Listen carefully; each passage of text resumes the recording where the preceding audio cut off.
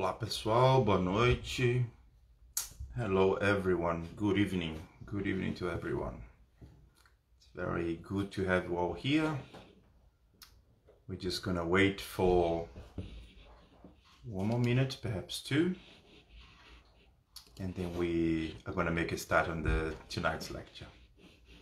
I wanna quickly also apologize. This lecture is normally given on the Saturday night. Yesterday I was suffering with pretty bad hay fever, and honestly it wouldn't be too productive to have this lecture yesterday. So instead we are having it today. So that's exactly the reason why. While we wait, let's just really try to connect, try to free ourselves from any fixed specific thoughts that we might have had throughout the day. Let's just start to get into the right energy, the right emotions for this opportunity, for this moment.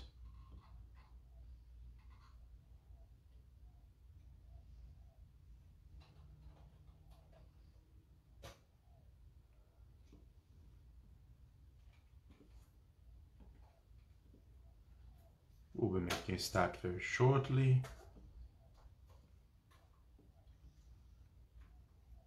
I'm just trying to find the page that I need, and very shortly we'll make a start.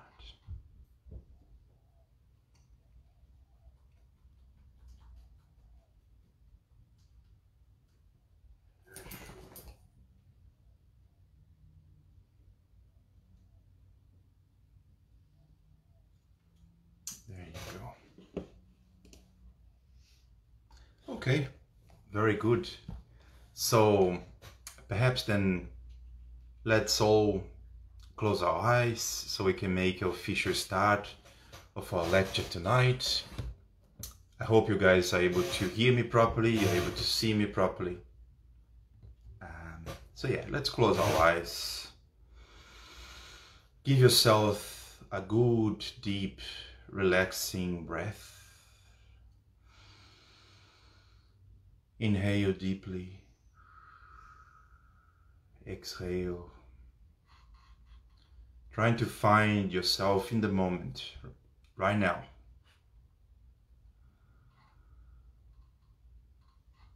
And in the moment, we're also now going to focus our attention. We're going to focus our mind on our Creator, in whatever form the Creator exists for you. Let's feel part of this Creator. Let's belong, and let's feel that we do belong as part of everything that surrounds us. The good and the bad, the happiness and the sad, the joy and the distress, the light and the dark.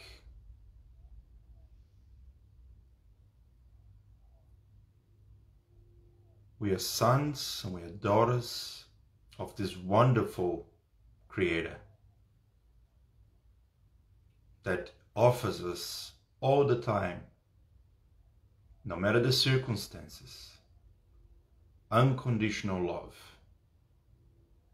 Unconditional love. He's patient.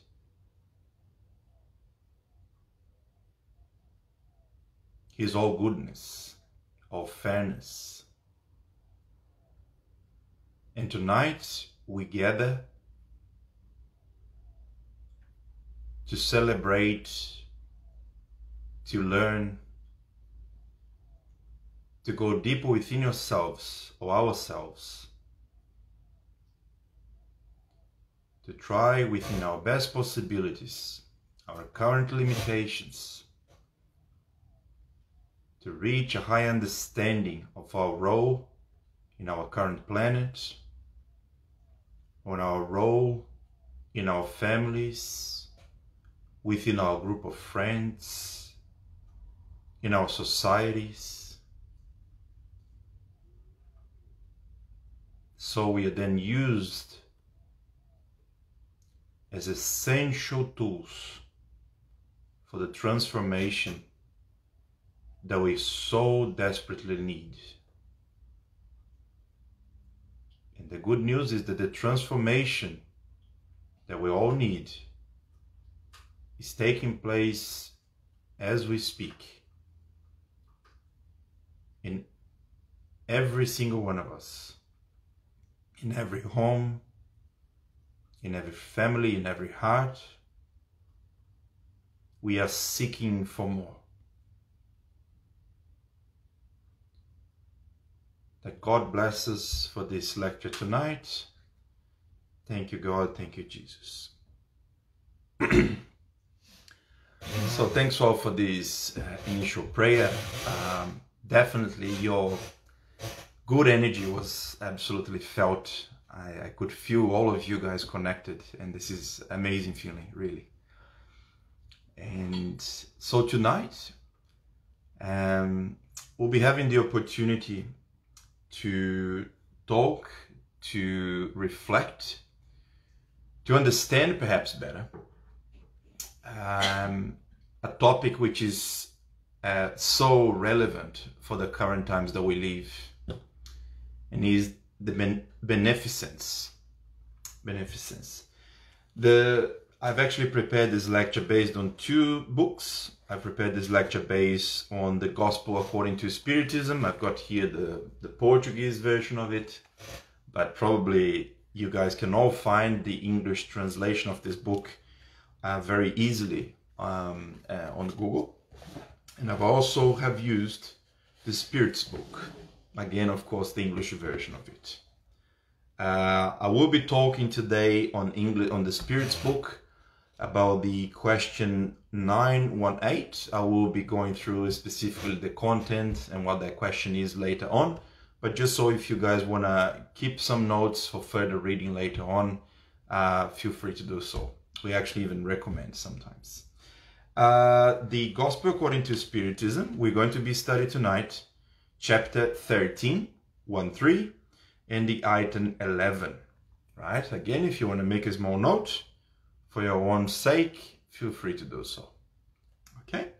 And that specific item 11 of the chapter 13 on the Gospel According to Spiritism has on its title beneficence, which is an equivalent word to the compassion feeling, right? To the sentiment of compassion. So the Gospel says the act of beneficence in this world, my friends, gives you happiness of the heart, being the purest and the sweetest delight, which neither remorse nor indifference can perturb. So let's pay attention to the specific call, the specific content, which puts it very clearly that the beneficence is actually where we should seek happiness from. Is the way or the act by which we can conquer places, we can conquer a state of being, a state of mind, a state of heart, a feeling, which is the real sustainable happiness that we all seek for, right? And in talking about beneficence, it is impossible to talk about beneficence without talking about charity. And in fact, often in our lectures, in our philosophy, the Spiritist philosophy, the word or this expression or the concept of charity is widely used. In fact, we always Spiritists, or everybody that actually seeks for spiritual development, will encounter across many other different virtues the charity as the ultimate achievement of the virtues, or the ultimate achievement or state of being of an evolved soul that we all so seriously strive for. So the gospel also says a little bit further down, the same item 11, the sublime word, charity, the sublime word which synthesizes all virtues. So within charity, actually what the gospel is teaching us is that charity really just summarizes, it bundles it all together. So charity is actually the byproduct, is the effect of us having our all-rounded virtues developed. And as I develop further our virtues, of course, the more I'm evolved on various virtues, in which I'm going to be explaining a bit more about, the more I advance in my ability to be charitable, the more I advance my ears to properly hear someone, my eyes to not just look at someone from a pure visual aspect, but trying to see beyond the sometimes poker face that we all sometimes come with, these masks in our society when we live through our jobs, our group of friends. There is a lot of hidden suffering when we interact with people. So the more we evolve in those virtues, more we become aware, more those hidden sufferings start to become visible to us. Because what's changing is not our physical eyes. Our ability to see the light, the colors, all physical impulses only impresses our physical eyes. But what actually enables us to see beyond the physical body, to see beyond the physical smile, is really our ability to evolve in our moral values.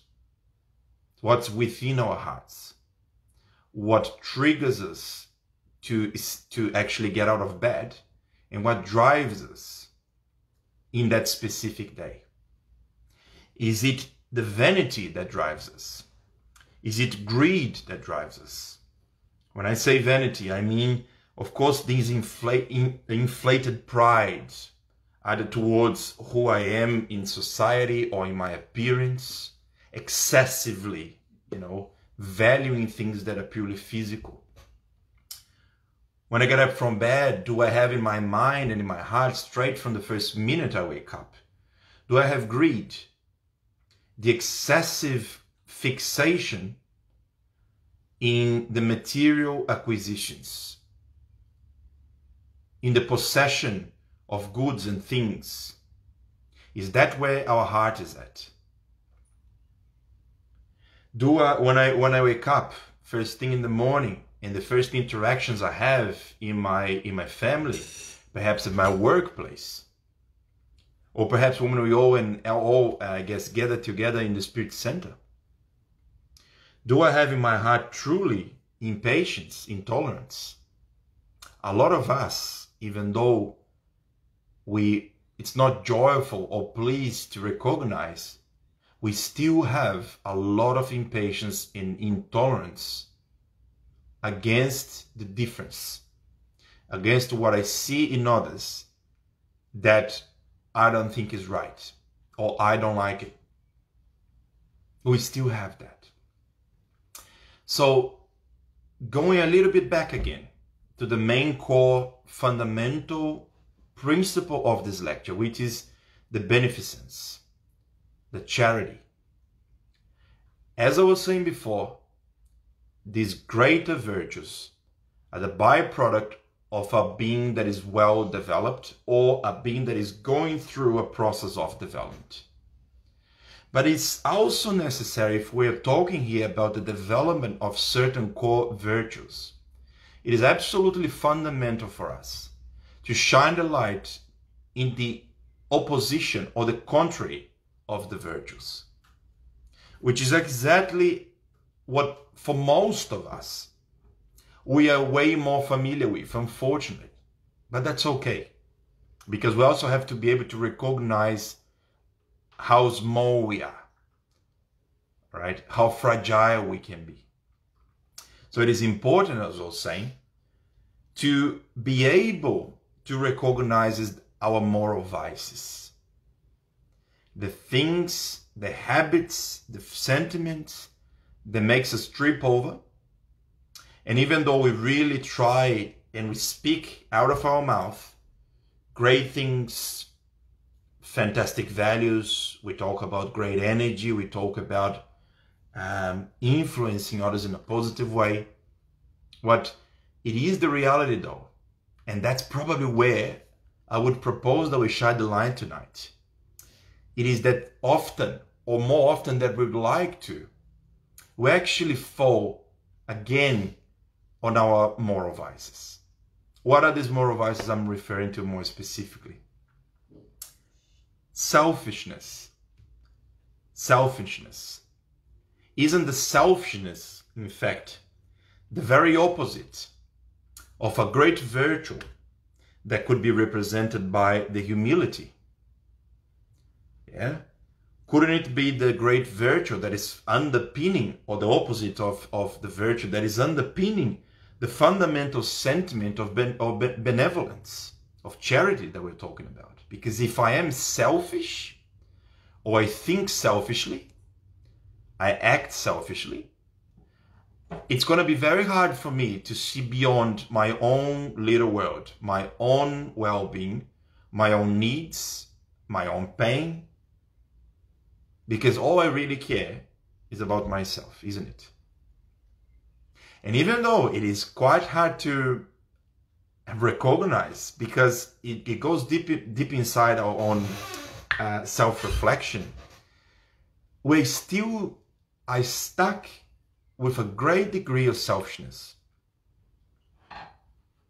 We're still really stuck with a great degree of selfishness. It is true, therefore, or true though, however, that we have made fantastic improvements. A lot of us, and if you are right now at home listening to these words, you probably can think of examples in aspects of your life or your being, or even your relationship with the people that you normally live with, in which you can find examples where you have acted with great virtues. You have acted with patience. You have acted with acceptance, with inclusiveness. I guarantee we all have examples of these good virtues.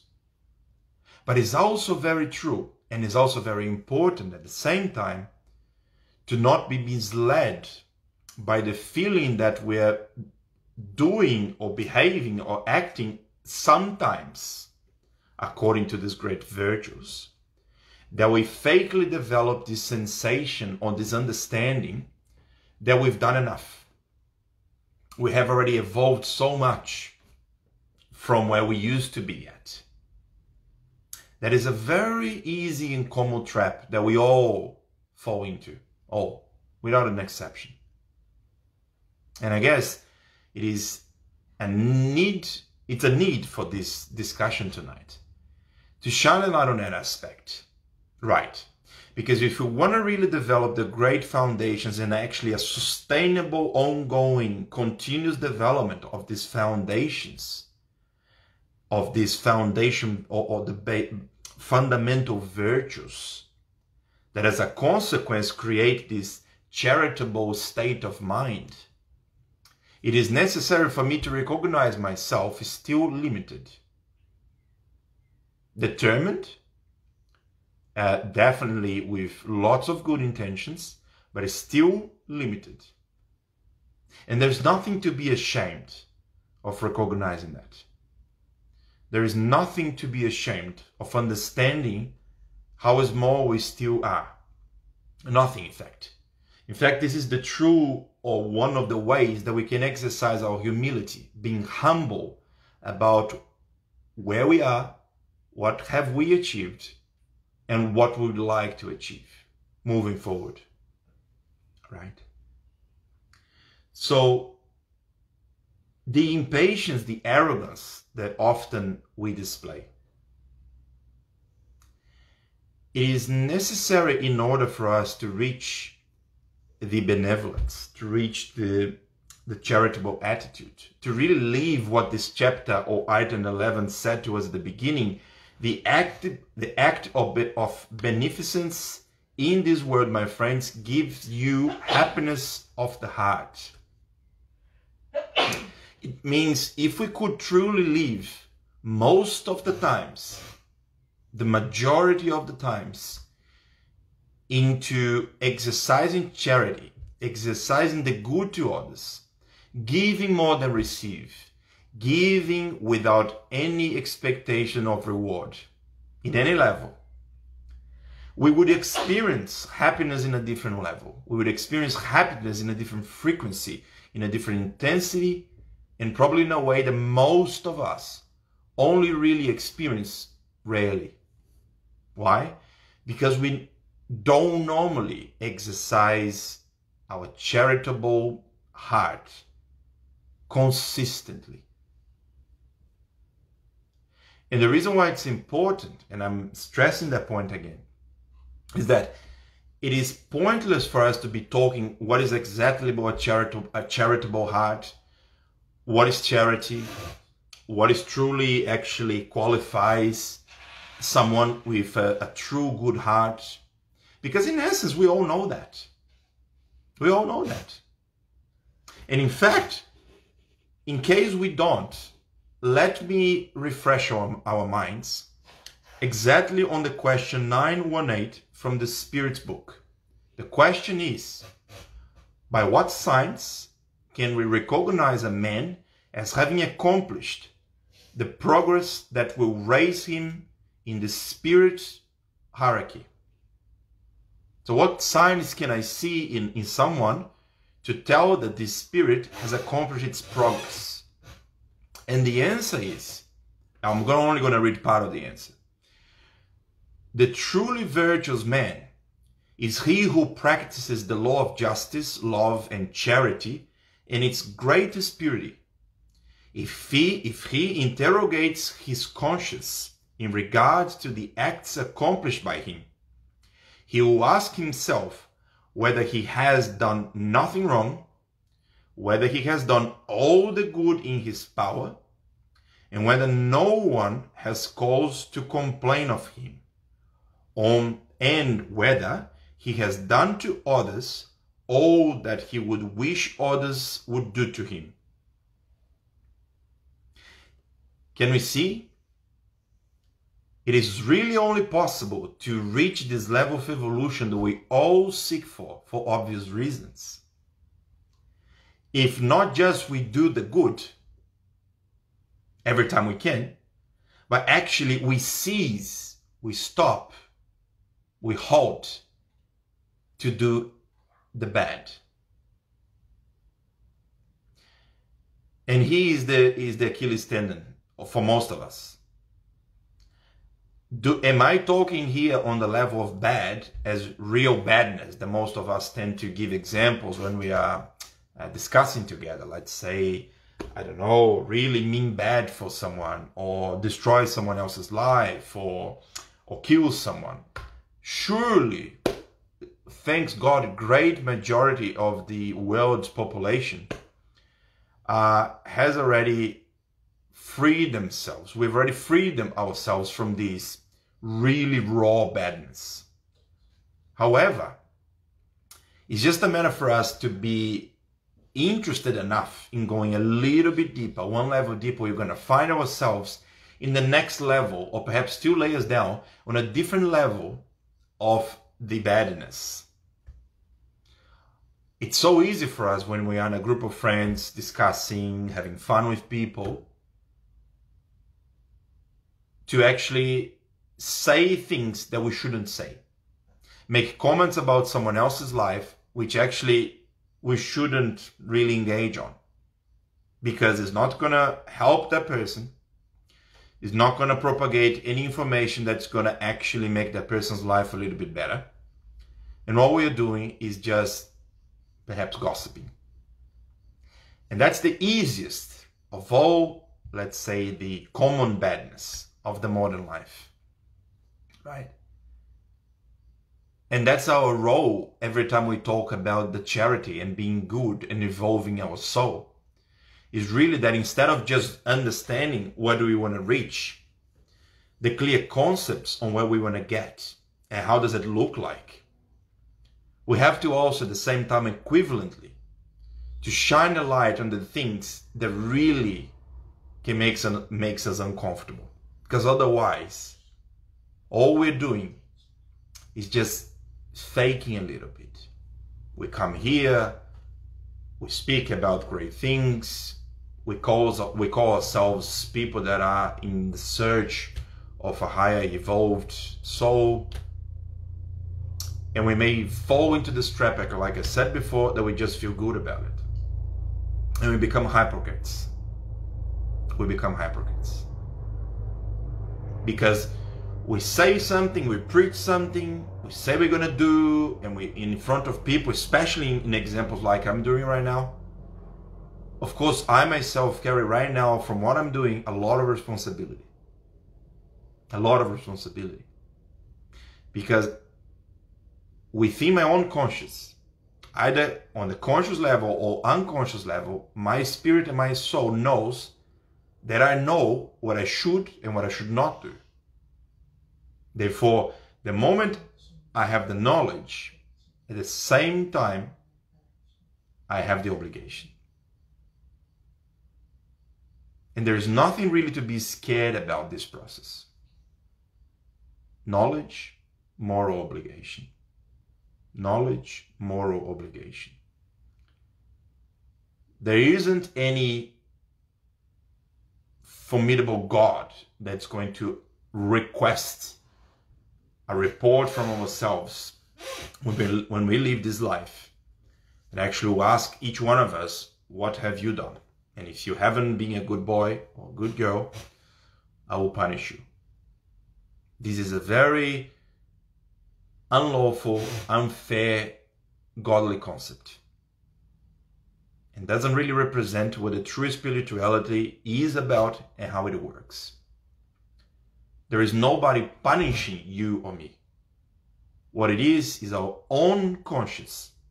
It's like if you were to close your eyes, trying to sleep at night, and something keeps you awake. It's exactly that feeling that within our own consciousness, just speak the truth to ourselves and puts us in any place, any state of mind that we have ourselves aligned to throughout our whole life, our whole existence. So there is nothing unfair about just harvesting what I've planted. I'm just harvesting what I've planted. So, we are reaching now the end of this discussion. And there's a couple of things that I want to just re-emphasize. Let's be true to ourselves when we're talking about evolution of our moral values. Let's police ourselves in a productive way. Not in a destructive way. What I mean by productive way of policing ourselves is watching what we think, what we're about to say, what are the feelings and emotions that are creating this prompt desire to say something or to act according to something else, or to judge someone by its appearance or by its costumes. That's the productive policeman that I'm suggesting that we really take it seriously. Because if we take this as a constructive and productive cycle of observance of a behavior that we dislike, that a behavior that we are more than convinced is not going to lead me to any progression. And if I observe that and I'm able to identify that, and very lovingly, I'm able to actively change that in my conscience, in my mind, in my heart, in my feelings, I'm practicing the charitable heart day after day after day. Because the more I reduce my vices, I just literally replace. It's like a balance, it's like a scale. If I reduce my vices in replacement, I evolve, I progress on my virtues. Therefore, the more virtues I have, the more charitable, the more benevolent, the more I will care for something else that is not myself. So, I hope that this discussion was valuable to all of you guys. Once again, I thank you for you having watching these words, this lecture.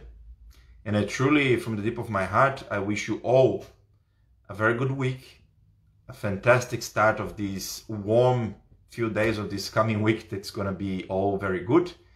For everybody in Melbourne, enjoy our freedom now that we have responsibly. Remember in everything that we do to look after not just at our own interests, but in the society that we live in. Okay? So thank you all for watching. Thank you all for being here with us.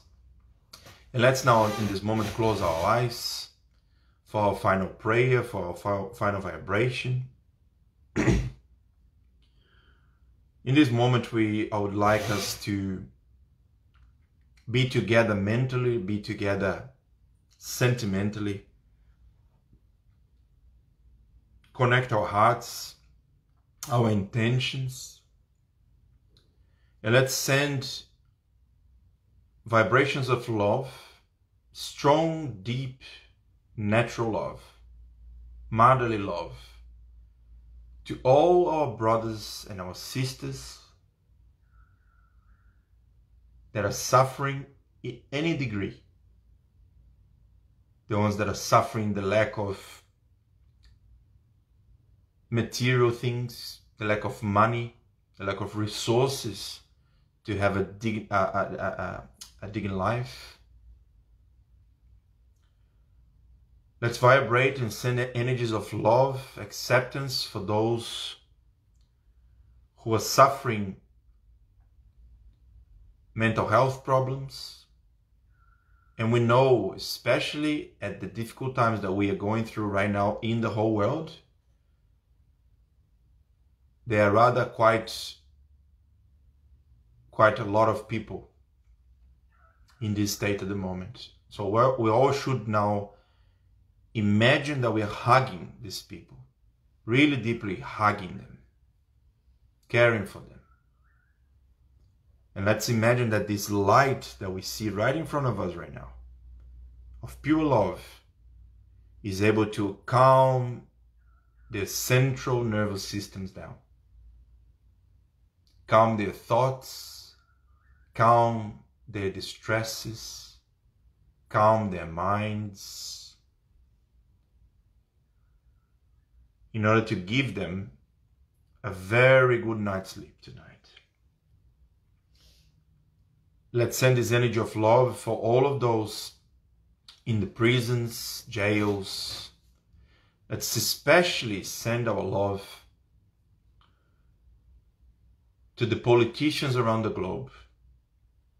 Send our love and our positive vibrations to the new President of the United States, to all the people that are actually going to be in power in this country. And at the same time, let's also propagate this energy of love throughout our neighborhoods, our own homes, our houses, filling the whole space. And finally, keeping ourselves full of this unconditional, warm, motherly love. Thanks God, thanks Jesus. Once again, everyone, good night to all of you, and we talk very soon. Bye-bye.